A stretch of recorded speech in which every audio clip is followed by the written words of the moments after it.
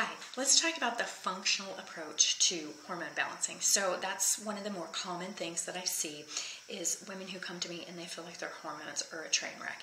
And there are a lot of places that you can go that you can receive hormone replacement therapy. Just someone will give you hormones.